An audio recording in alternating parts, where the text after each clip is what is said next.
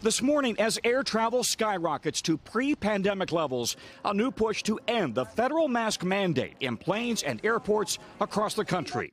In a letter to President Biden, the CEOs of every major U.S. airline cite a steady decline of hospitalization and death rates nationwide, writing, "Much has changed since these measures were imposed, and they no longer make sense in the current public health context. Now is the time for the administration to sunset federal transportation travel restrictions."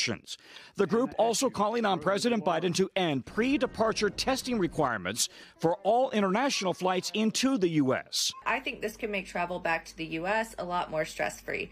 Earlier this month, the TSA extended the mask mandate to April 18th, a requirement that has been in place on planes and in airports for nearly 2 years. The burden of enforcing mask rules often falling on frontline workers and flight attendants, making their jobs harder and more dangerous.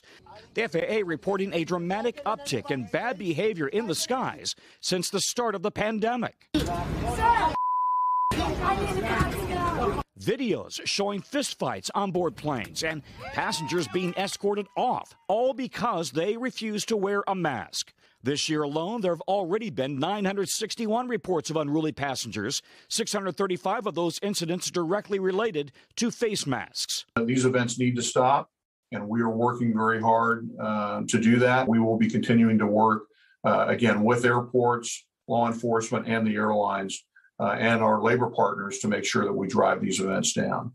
The FAA has taken a zero-tolerance approach. Unruly passengers now face potential criminal charges and stiff fines of up to $37,000.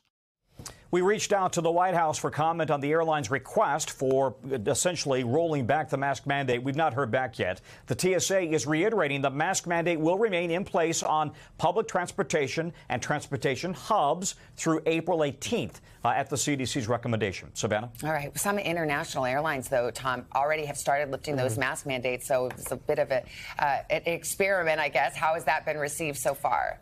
So international airlines flying overseas, but not to the U.S. If you're on a flight to the U.S., you must wear a mask. Many countries, though, are not requiring masks right now. Parts of the U.K., Denmark, Norway, Barbados, Mexico, St. Lucia, the Bahamas, Jamaica. By the way, the U.S., Scotland, Italy, China are among the countries that still do require masks on planes. All right, Tom, we'll see how this develops. Thank you. I was on a flight last night from Detroit, sat next to a guy who was being an idiot about his mask and didn't want to pull it on because he's eating his Doritos, and the poor flight attendant had to enforce. It's burdensome on the flight attendant. I think that's what's behind the airlines. They're like, it's burdensome. Why are people take it out on them? Right. Why are the flight attendants being forced to enforce this when the society seems to have moved on? It's like when people get angry at a weather forecaster. That's right. The weather's bad. But the difference is I don't give out little tasty Biscoff cookies. You could. So, I love those. Who doesn't like Those are the best. Everybody likes the Biscoff cookie.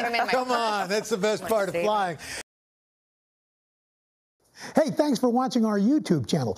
Find your favorite recipes, celebrity interviews, uplifting stories, shop our favorite deals, and so much more with the Today app. Download it now.